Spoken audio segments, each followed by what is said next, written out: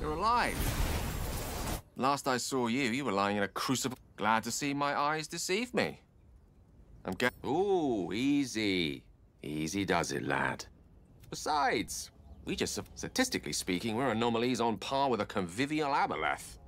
We'll get to that. I have a much more pressing question first. Are you perchance a wizard? To be more precise, an arch-wizard?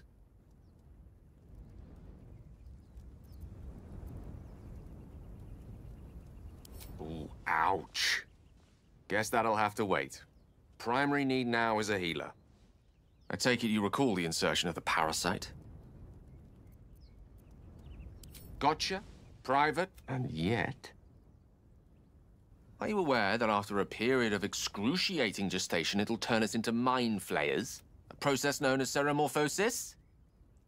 It is to be avoided. I assume you're no accomplished healer either. Powerful cleric, maybe? Just trying to figure out where we stand. Conclusion, nowhere. You and I are in a whole lot of trouble. We need help, and I'm not sure where we'll find it in this wilderness. How about we embark on the quest for a healer together? Are you certain? A wizard is a mighty weapon to have in your arsenal. You're quite significant loss.